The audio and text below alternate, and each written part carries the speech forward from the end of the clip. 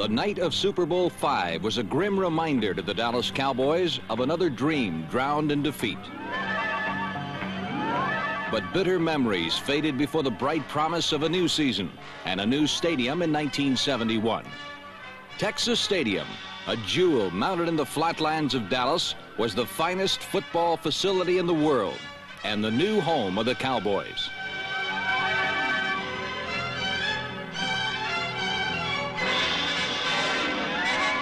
Dallas blazed through the preseason undefeated, and the players sensed this was to be their year. There was no talk about just going to the Super Bowl again, but winning it. So on September 19th, their path to a championship began in Buffalo. While the defense faltered, the many-splendored Cowboy offense exploded for 7 touchdowns that blitzed the Bills, 49-37.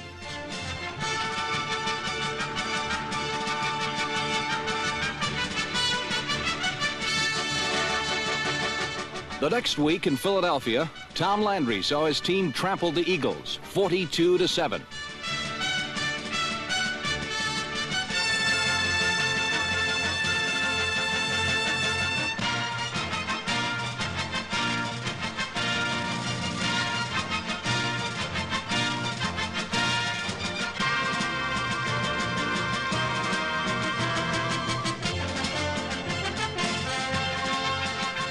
While the offense scored with seeming ease, the defense was simply devastating. After 2 weeks, the Dallas Cowboys had scored 91 points and looked unbeatable.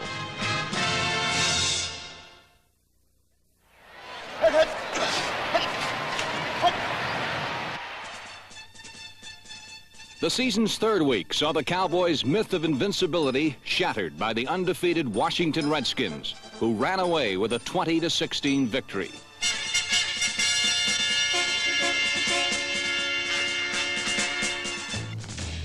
Monday night beckoned a huge national audience, eagerly awaiting a blistering display by this super team from Dallas. What they saw was less than awesome, as the Cowboys eked out a lackluster 20-13 win over the New York Giants.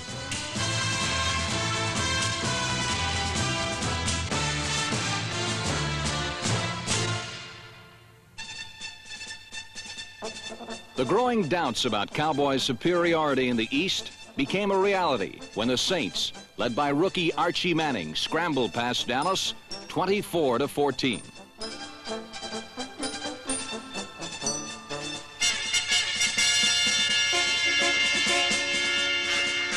After 11 years, Dallas said farewell to the Cotton Bowl and began a new era at Texas Stadium.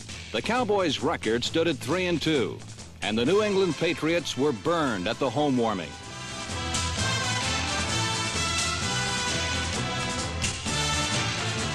From the sudden surges of Walt Garrison to the liquid grace of Dwayne Thomas, Dallas used a dazzling array of runners to bludgeon the Patriots.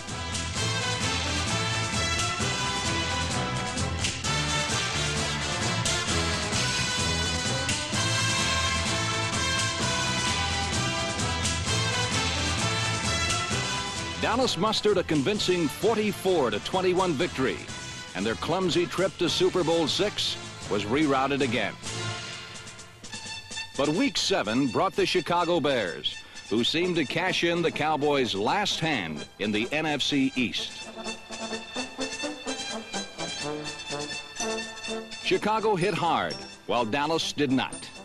While Bobby Douglas, the untamed big blonde quarterback, made every big play, Dallas made none.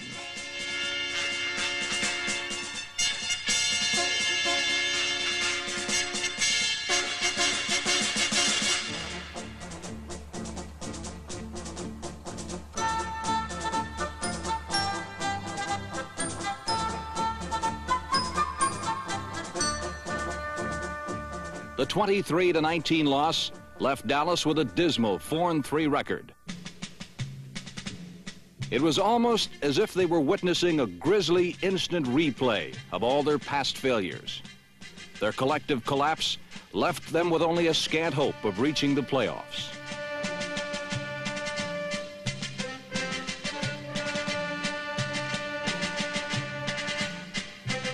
Dallas had been beaten in the past, but they rarely had beaten themselves. During the first half of 1971, the Cowboys made the brutal mistakes of also-rans, not champions.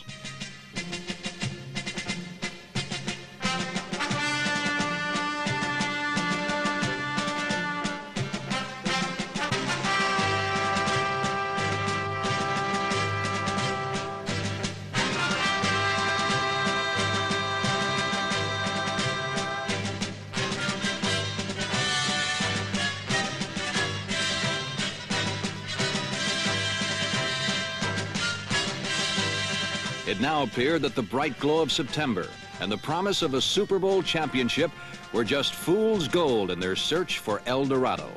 1971, a sweet season gone sour.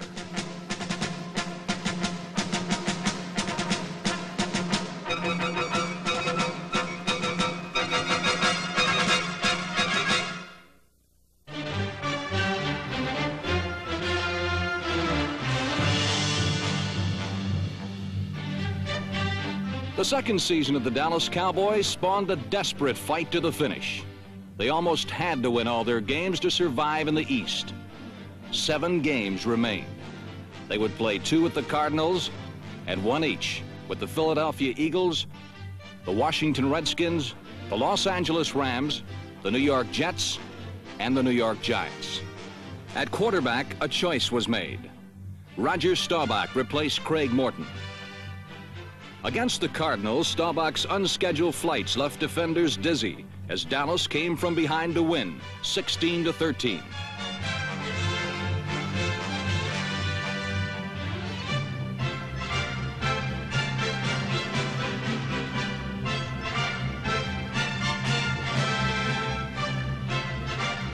A stubborn defense blended with a conservative offense combined to defeat the Eagles as Dallas won its second straight, 20-7.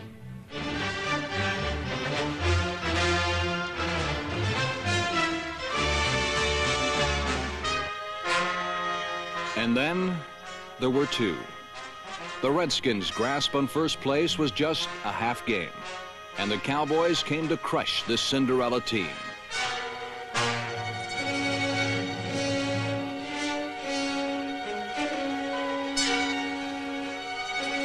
Like 2 heavyweights, they slugged it out for 60 minutes.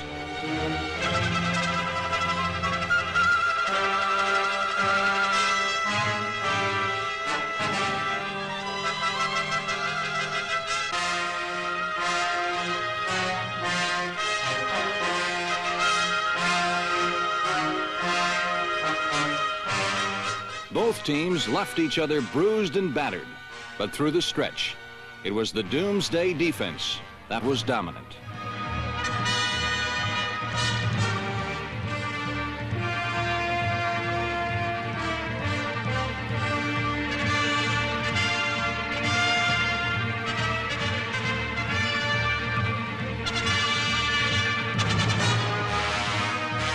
Finally, the war of nerves was settled by Staubach, who led the Cowboys on a furious race to glory.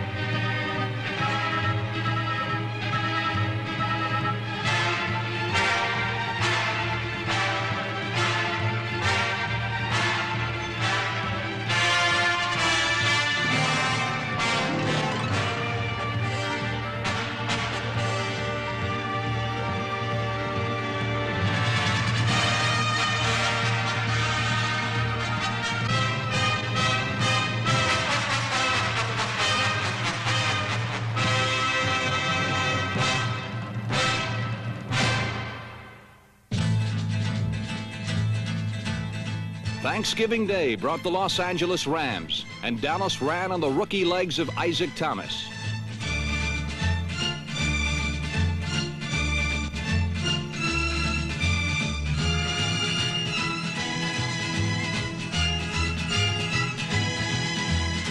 Thomas's 89-yard touchdown provided the margin of victory as the Cowboys swept to their 4th straight win, 28-21.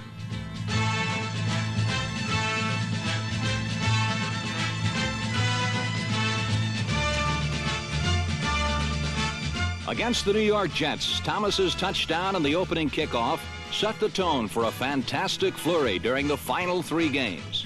Dallas scored an incredible 125 points in these 3 games and clinched a championship.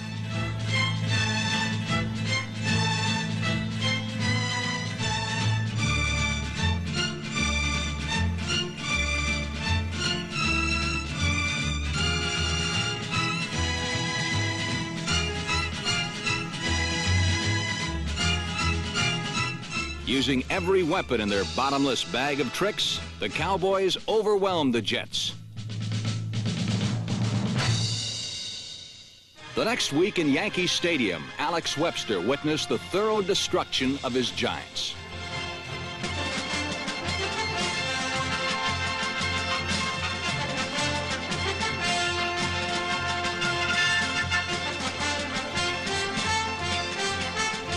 While the Cowboys' mammoth running backs, Calvin Hill and Dwayne Thomas, tore through the guts of the Giants' defense, Roger Staubach twice unleashed a tried and true Cowboy tradition, the bomb to Bob Hayes.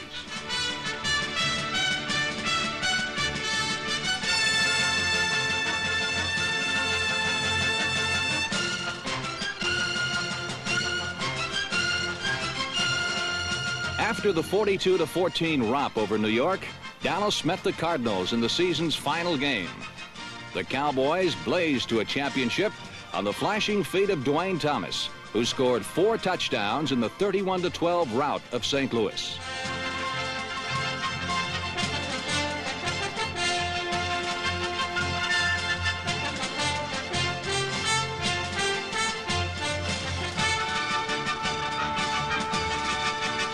From the chaos at midseason, the Cowboys had clawed back to win 7 straight games.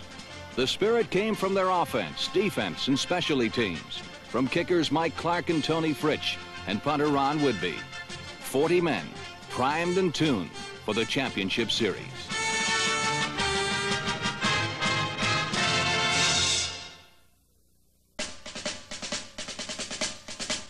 The dealer of the Cowboys' 7-game shuffle to the playoffs was Roger Staubach.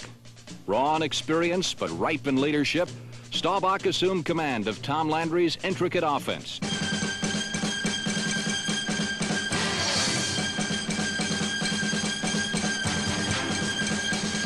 The heart of the Dallas attack was its running game. There was number 32, Walt Garrison, who used his body to billy club tacklers on his runs up the middle.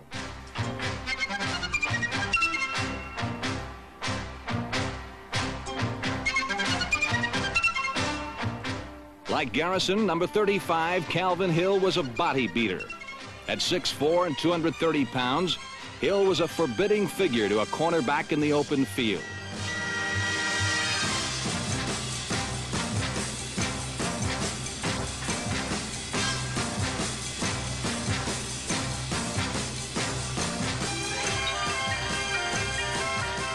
When injuries robbed Hill of a half-season's worth of games, Dallas had multi-talented Dwayne Thomas to replace him. Thomas was a resourceful runner who never hurried but flowed along on silky strides and then evaporated through the secondary.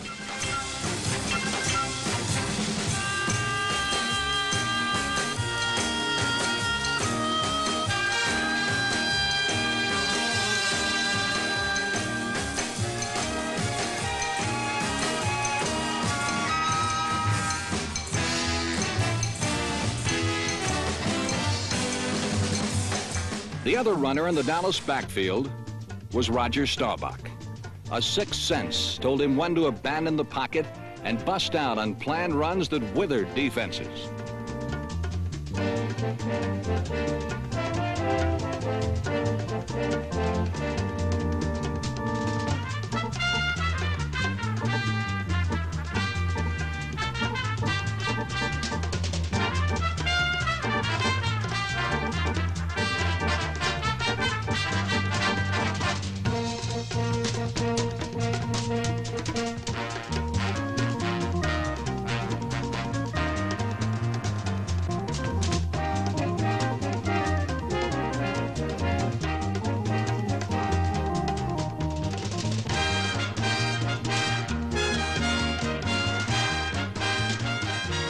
Fronting Staubach was an unmatched offensive line. At center was Dave Manders. The guards were Blaine Nye and All-Pro John Nyland. At the tackles were Tony Liscio, Ralph Neely, and All-Pro Rayfield Wright. These men were the sturdy ramparts behind which Staubach picked apart defenses piecemeal.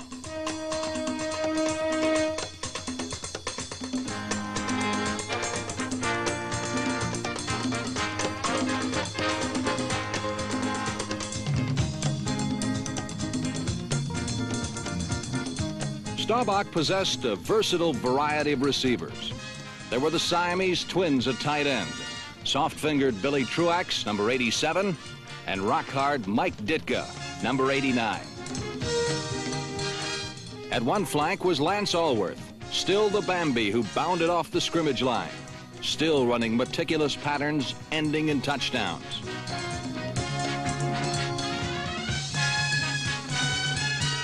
For running under the rainbows, there was Bob Hayes.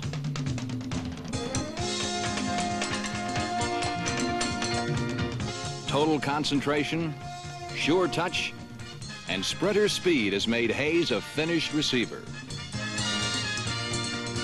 The Cowboy offense, pro football's pinball machine, lighting up scoreboards for 406 points in 1971. The eyes of Texas also focused on Bob Lilly and the imposing Doomsday defense. Lilly, number 74, parlayed quickness, instinct, and a steel grip into the best of his 11 astonishing years. Working in tandem with Lilly was tackle Jethro Pugh, number 75, a mean man to meet in the open field. At the ends were Pat Toomey and starters George Andre, number 66, and Larry Cole, number 63, who worked in deadly unison. The middle linebacker was Cobra Quick Leroy Jordan, number 55. The outside linebackers expertly infiltrated the passing lanes. There was D.D. Lewis and starters Dave Edwards, number 52, and All-Pro Chuck Howley, number 54.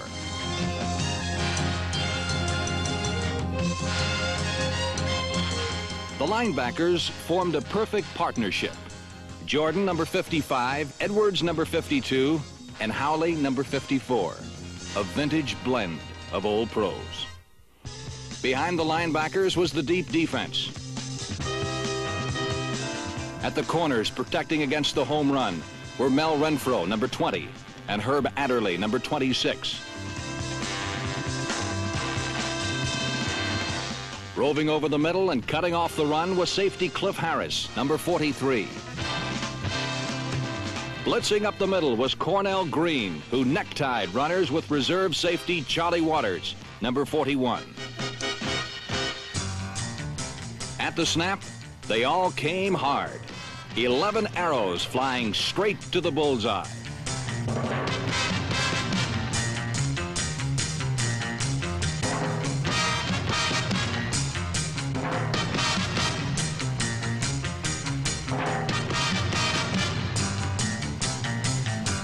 So after 14 games, both elements of the Dallas Cowboys were finally polished and fully motivated for the final test in the playoffs.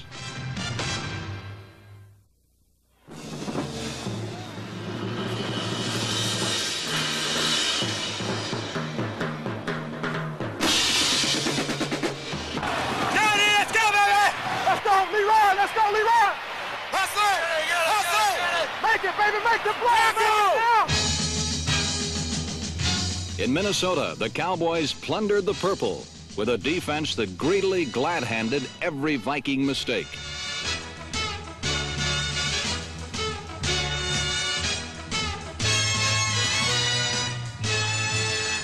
The defense bent the Vikings' will. Then the offensive line caved in the purple gang, and Dwayne Thomas ran through the breach.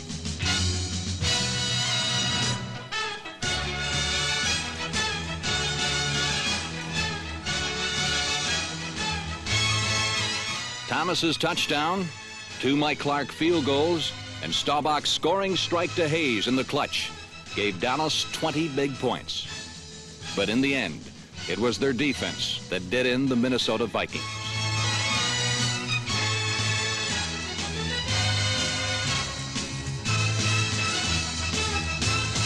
After their 20-12 victory over the Vikings, Dallas came in from the cold and met San Francisco. In the first half of the NFC Championship, the Cowboy offense turned stale and was led to slaughter.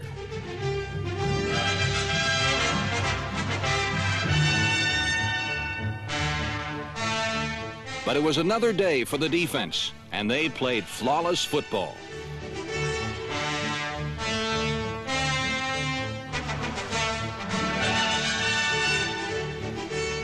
The turning point came when John Brody sought out Ken Willard, but found the looming specter of George Andre instead.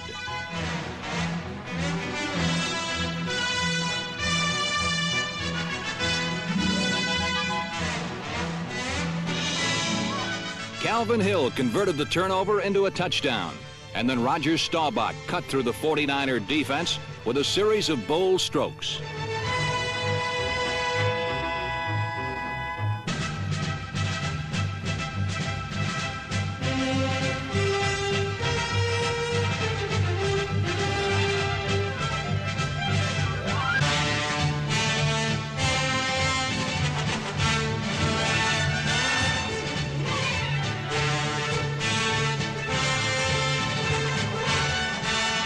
The 14-3 triumph was the last stepping stone to their appointment with destiny in Super Bowl VI.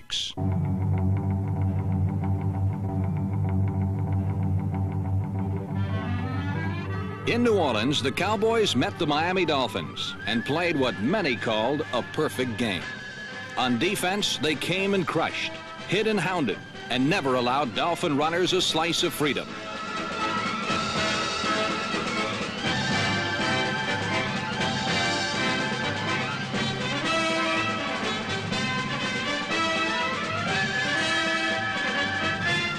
On offense, Roger Staubach's leadership was never more evident as he passed the Cowboys to their first score.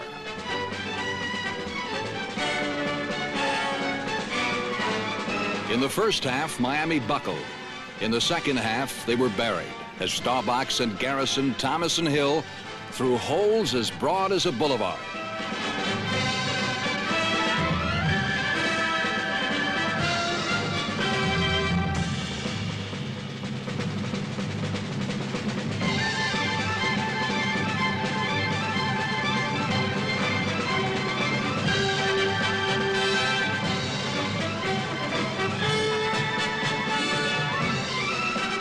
Dwayne Thomas scored the second touchdown, and Mike Ditka the third, as Dallas won this super slaughter 24-3.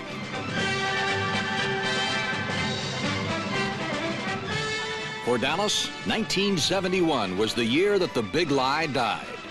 After years of climbing, they had reached the summit of their sport. But to the Cowboys, it may not be a summit at all, but only a beginning. This is the measure of a world's champion.